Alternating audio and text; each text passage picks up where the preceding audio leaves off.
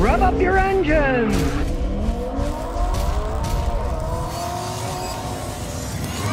Flores says, Scotty, is it true that premium gas gets better fuel economy? Depends. Depends on the engine, the setup of your car, the year, all kinds of things. For example, if you put premium gas in a modern Toyota Corolla, you might even get worse gas mileage because it's made for regular gasoline. But if you have an old, worn-out engine, premium gas will probably get you a little bit better because it will burn better than an old, worn-out engine. The price of premium is so much higher than the price of regular. For most reasons, it's stupid to even buy premium gas. Now, let's say you get something like a Mustang EcoBoost 4-cylinder, puts out 300-something horsepower, right, on premium. And then on regular gas, it's like 295 or something. So you lose a little bit of power. It'll still run okay. Just throwing it in a car, unless you got a junker that has really got problems, it might run a little bit better with premium, but in most cases, just use regular. Makes the most sense. Mr. Longitude says, is it normal for a 2010 Honda Fit to have transmission issues with 80,000 miles? No, that's not particularly normal. Honda, their weak points are their automatic transmissions. They make the best engines in the world. The transmissions, no, they're not the best in the world. There's nothing you can do about that. But depends what your problem is. I'd say change the fluid.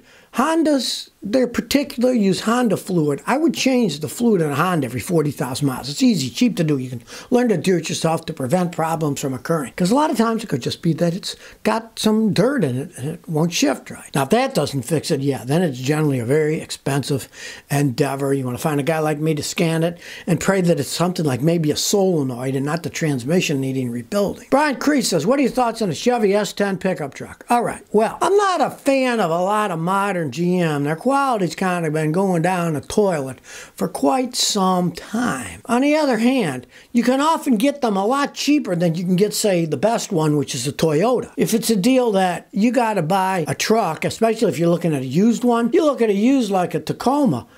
Those things are sometimes 30-something grand even used, right? You get S10 used a lot cheaper than that, and it still might be a decent pickup truck. You always have to balance price versus quality.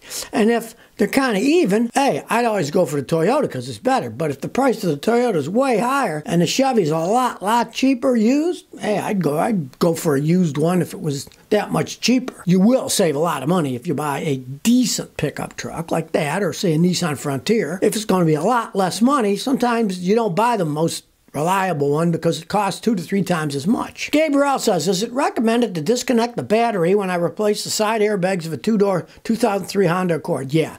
Anytime you're going to mess with airbags, disconnect the battery, and before you even do anything to the airbags, when you get near them, unplug their connectors too. Sometimes there's a little residual electricity left in them. So, I mean, what you might do too, and a lot of guys will do this, is you take the battery terminals off the battery, then turn the headlight on. And if there's any residual electricity in the system, the headlights will get rid of that electricity. It's a good idea. You don't want the things going off when you're working on it. Legend says, Scotty, is changing my coolant good enough to prevent corrosion, or do I need a full flush? Here's the thing. Modern cars use special coolant, different than the green stuff when I was a kid, and it lasts quite some time. If your coolant is just old, and it's not all corroded and dirty looking, you can just drain it out, fill it up. But if it's been just neglected for 10, 15 years and it's all dirty, then you really got to flush the system out. Realize this, the flushes that you buy today aren't that strong. They don't do that much cleaning. If you corroded your system, odds are you're going to have to buy another radiator, probably heater core too,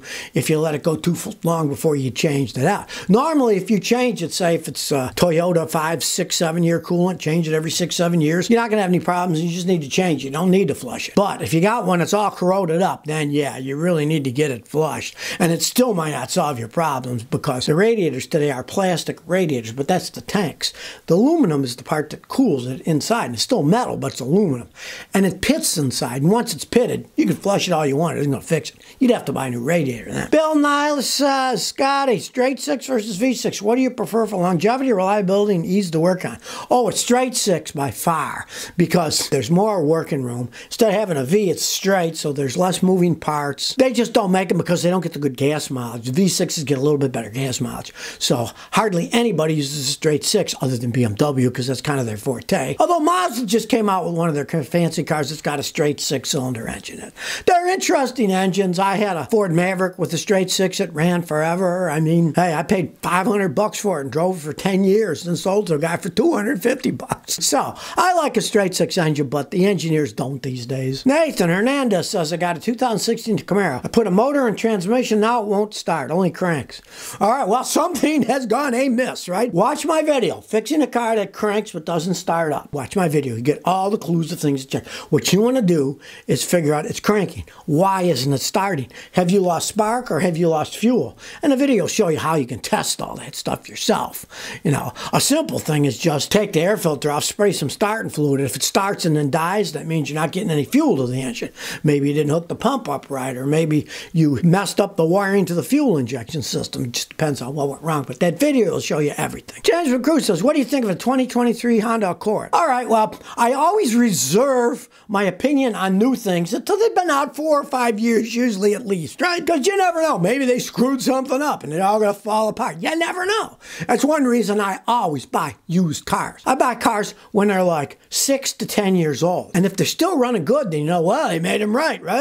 And you get them a lot cheaper that way, too. I'm a cheapskate. I admit it, right? I like the Hondas, but on the other hand, I would not buy one with a small turbocharged GDI engine because Honda makes great engines. They make probably the best 2-liter 4-cylinder engine in the world. But they start making these smaller ones, 1.5, 1.4 turbocharging GDI, they're not going to last as long. I don't like tiny engines. You know, you're better off with a decent-sized engine for what you kind of power you want. 2 liters is fine, right? But you start going 1.5, 1.25, putting turbos on them, they'll get power, but they won't last as long. Always look at the engine. The engine's the most important part of your car, so research the engine of the vehicle you're looking at. Sarah Abel says, what are your thoughts on a Honda hybrid SUV? Honda makes good products, right? Toyota's the one that really perfected hybrids with the Prius. Honda kind of played catch-up on it. If I was going to buy a hybrid car, I know how complex they are. I have to fix the things all the time. I would buy a Toyota if I was buying a hybrid because I know they last the longest. You're dealing with very complex technology, and I wouldn't want to take a chance with really high-tech technology if I was going to be driving one around. I wouldn't mess with a Honda hybrid just because of that. Hey, greetings from Ottawa, Canada. Hope all's well. My 2012 Hyundai Accent has a check engine light. The code is P50A. What do you think it should be? Okay, that's your idle air control valve. When you start your car up in the morning, it's supposed to rev a little bit higher. The idle air control valve is what does that. Your code is for a problem in the idle air control valve. So, take it out and clean it. It's a slide thing, and it might be that the slide's stuck, and a little throttle spray cleaner you can buy at any auto parts store, you can clean it. That'll often fix it. They'll carbon up inside. You can watch my video to prevent this from happening. You can watch my video, Make Your Car Run Better with a Little Spray Cleaner. It shows you how you clean the whole throttle assembly, clean the mass airflow sensor. In your case, it's the idle air control valve. Maybe it's just sticking. You might not have to replace it. If you replace it, you can easily buy one, put it on yourself. But a lot of times you can clean them. Audrey says, Scotty, how do we schedule an appointment with you since you're now in Rhode Island? Just send me an email, scottykilmer@gmail.com. Say appointment request, Rhode Island, and I'm going to be here for quite some time till July. So I'm booking up, but I'm always willing to see people, help them out with their problems. Let's say you got a real problem and maybe the dealer's been screwing you over. Bring it over here and let me make a video of it. Not only will we get revenge on the people trying to screw you over, but you'll often end up getting your car fixed for free because they don't like bad publicity. And I've got over 2 billion views on YouTube. So I've had them going for dealerships where they ripped somebody off for 12 grand in Houston. They got a $12,000 check back after the video went live, even though the manager said, oh, nothing I can do about it. Well, he changed his tune after the video went up. Bench Press 247 says, Scotty, are you still giving away new cars when we pay for the delivery fee? Well, I have never done that. You might watch the video I made a few weeks ago where I said, Scotty Kilmer scamming people. And I said, it's not me, it's people pretending to be me. People pretend to be me all the time. It's the one and only me, and I'm telling you it right now. You go on YouTube, you see it's Scotty Kilmer. It's got a picture of me in my old Channel 11 shirt when I worked at CBS doing Crank It Up, car talk advice on TV. That's the icon you're going to see. You're going to see that avatar, and I'm Scotty Kilmer at gmail.com. So if somebody else gives you some weird thing with some weird number thing, ignore it. I'm not giving anything away but free advice. I'm telling you about cars, how to fix them, which ones to buy. I'm not affiliated with any corporations. They don't pay me any money to tell you lies. I work on the things. I tell you what's good, what's bad. So no, I never gave away any cars. I drive old cars myself. Hey, my newest car is, you know, an 07, so that's pretty old. I like saving money, but I don't give things away. None of the companies. If the companies gave me a car, certainly I would give them away, but they're not giving me any. They don't like me because I insult their products too much, you know? So if you never want to miss another one of my new car repair videos, remember to ring that bell.